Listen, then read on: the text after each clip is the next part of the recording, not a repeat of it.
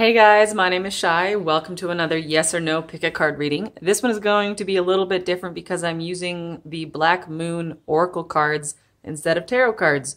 So we're just going to see how this goes. Go ahead and pick your card. As usual, it's piles 1, 2, 3, 4, 5, 6, 7, 8, 9, and number 10.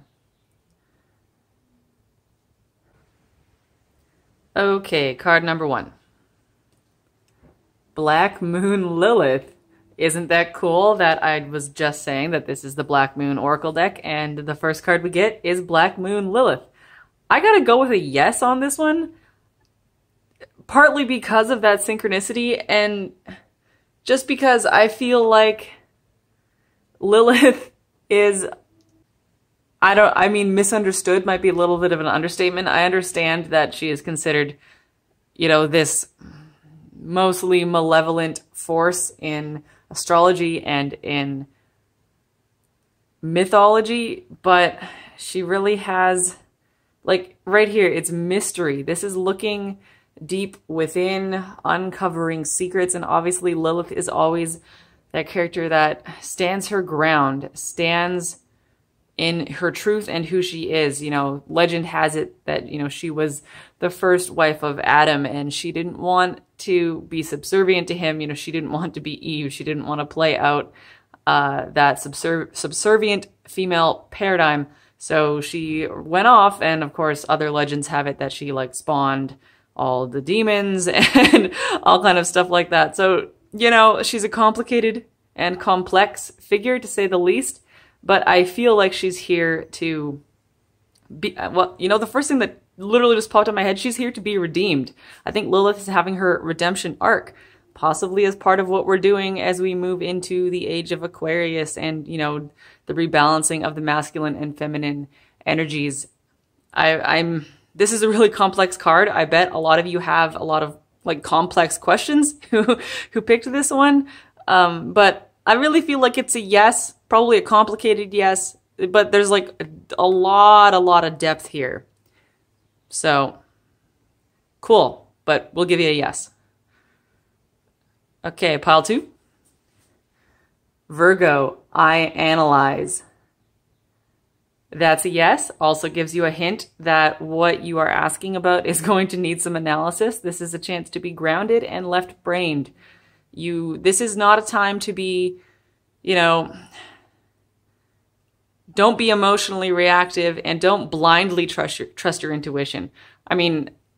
Obviously, as a tarot reader, I'm pretty into following my intuition. That's something I've developed recently, and I had to go through a whole 10-year paradigm of learning to trust my logic and become rational. So here, follow your intuition, yes, but only if it's also backed up by your rational mind. Check yourself. Think about all the facts. Don't succumb to your subconscious's fear-mongering. Analyze the situation. Analyze the situation. So this is a yes, but it's a cautious yes. It's go carefully. Check your facts. Plan your route. Don't rush into anything. This is definitely a careful, cautious yes. And pile number 3. Moon. Soul. This is a yes only if it is entirely aligned with your own inner truth and inner guidance. Do not do what other people want you to do. Do not flow with the social currents. This right here, soul. You need to get aligned with your soul. This is a yes if your decision is coming from your soul, from the very resonance of your soul. So you need to look way deep on this one, guys, way deep, right down into the very frequency of your consciousness and figure out what the absolute purest version of yourself would do. What would your soul do? What would your higher self do? That's really how I see this. So it's a yes, but again, only if you were looking at your soul's guidance, not external factors for this one. Okay, card number 4. Mercury, mind. This is a yes. Really similar to one of the other cards, this is also a message of you have to be careful and analytical on this one. You're being asked to lean into mental energies, your left brain, your rationality, your logic. You need to think about what you are doing. I feel like a lot of people are feeling really impulsive or emotionally reactive in that they just want to like launch into things, or that they are worrying about things unnecessarily. So it's like when our mind and our intuition are unaligned, then we worry because our intuition is like sending us these like fear impulses, and then our mind runs with it and finds a bunch of things to be paranoid about. So I feel like, you know, Mercury coming up here really wants you to like purify all of that, and like just, you need to get objective. If you can get objectivity, this would be a yes. This is a yes as long as your situation checks out, like as long as all of the facts check out. Then you will have your yes. Card number 5. Pisces, I believe. This is an invitation to like way deep dive into your subconscious and into your intuition. This is a yes if you are leaning into your intuition, like entirely. This is Pisces. This is become permeable. See through your own shadows, see through your own darkness. You need to trust entirely in yourself, in your higher self, and in the higher frequencies of light in the universe. Otherwise, you will get lost.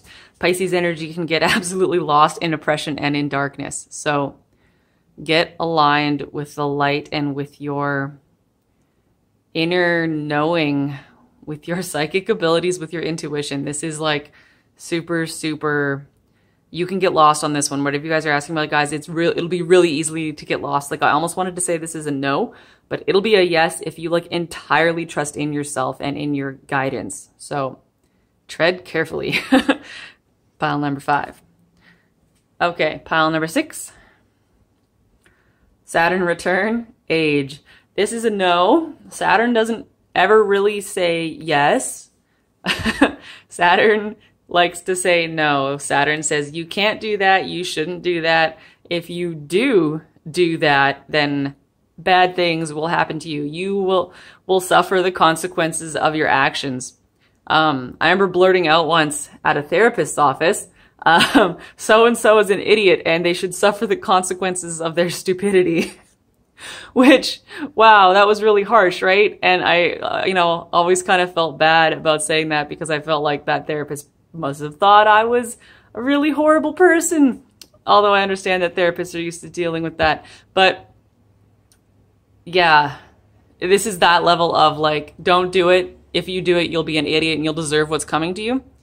Oddly enough, when I said that, I was going through my Saturn return.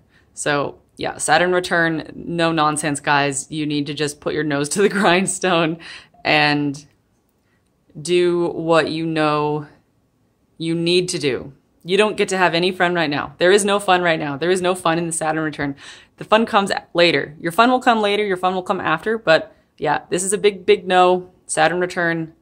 Saturn does not care. Saturn is no. Card number 7. 5th house, creativity. This is a yes, especially for any creative endeavors, obviously. Anything about putting yourself out there, right? This is Leo. This is shine bright. This is shine your light. This is step into your confidence and be who you were born to be. That's actually all I have to say about this. I think the message for this one is really short. This is one of the least complicated cards in the deck. So yes, shine on, guys. Shine on. Okay, card number 8. Gemini, I think. Honestly, I gotta go with a no on this. Something about these like spectral figures. I mean, I like Gemini. I have my moon in Gemini. But all this blue, number 15, I feel like your thoughts are trying to trick you, that there are too many, like, because Gemini can think like a lot, right? Gemini can get confused about all the different options. Like there's too many things going on. You can see too many possibilities and you can't find your discernment. Gemini isn't always discerning, right? Like Libra and Aquarius would be the more discerning air energies, but Libra is just like all the thoughts all the time. Go, go, go, go, go. So I feel like you guys have too much going on, that you need to find some discernment. So whatever you're asking about probably isn't entirely aligned for you right now. I got to go with a no. And card number 9, Mercury retrograde, a reinvention. Doesn't take a genius to know that Mercury retrograde is a big fat no. There is a silver lining here. Obviously, we have reinvention, and with your mind retrograding back on something, this is actually going to be for your benefit. Just like, you know, when Mercury goes retrograde every, 3 times a year, right?